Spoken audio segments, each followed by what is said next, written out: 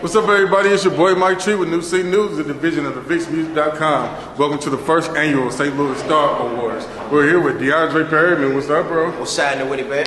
All right. American Idol finalist, major powerhouse here in the STL for R&B. Oh, yeah. And what have you been going on lately?